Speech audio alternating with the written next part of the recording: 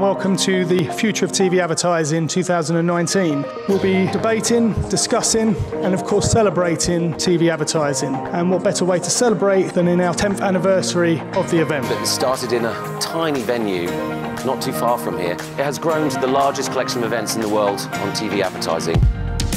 Channel 4 want to protect their relationship with their agencies and advertisers.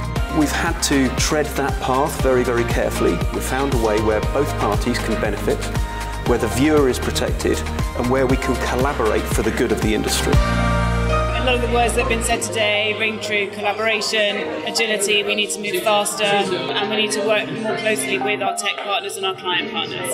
We're here to talk about the future of media agencies and see if I have a job in the next 5, 10, 20 years, I think. It's been great. I think there's been some really good debate. I think a really honest and candid discussion from agencies. Facebook, Google, had a guest appearance from Sir Martin Sarrell, which was great as well. They'd come with some conceptions of media agencies are under this great threat. I think they'd come away with thinking, well, no, they're not really. There's growth to be had, and actually it's about collaboration, not about being at war with each other. The fact that this event has agencies and clients, tech partners, broadcasters, publishers is a very good sign that we can tell that story and be heard. Traditional broadcast is still where the majority of the money is spent. It's because it still delivers maximum reach. I think for brands, the point here is that emotional advertising isn't relevant in every single environment. And most importantly, just don't bore people. We only see each other at events like this, and I think at a broader level, seeing old contacts and talking to old friends is as important for me.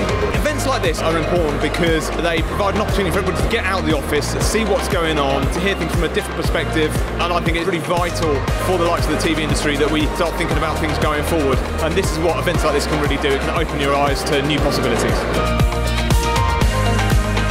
This is an opportunity for the great and the good of the TV industry from across US, UK, Europe, Australia and Asia to get together and really celebrate what the real challenges are, what the opportunities are and what the future looks like in TV.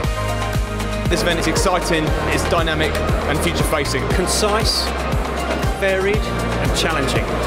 Informative, inspirational and engaging. Just say yes.